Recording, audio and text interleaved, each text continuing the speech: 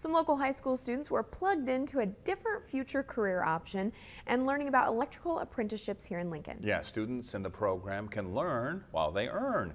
Channel 8's Jael Pembroke has more in tonight's Excellence in Education report. Jael? Yes, Rod, students received advice and hands-on experience from electrical professionals today. It's all in hope to attract more people to this growing industry.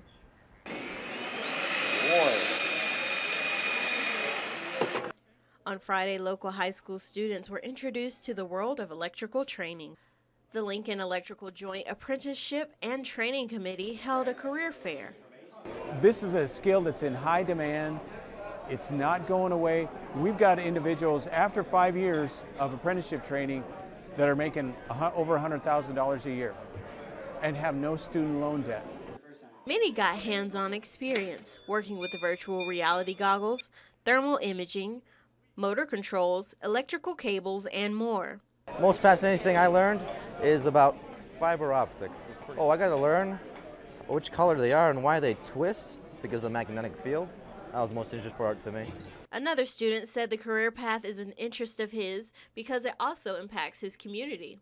I think that running fiber optics cables would be a very interesting career and something that has a bright future for not only as a job, but just helping out your community and doing something you enjoy. Lamb says an apprenticeship is better for those who want an option outside of college and the debt that comes with it. I want them to take away that they have options in their career paths.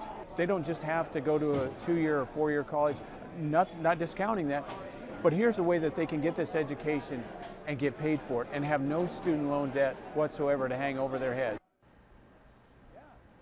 The JATC will have another career fair tomorrow, open to the public at the same location. For more information, visit our website. That's klkntv.com. All right. Thank you very much, Jael.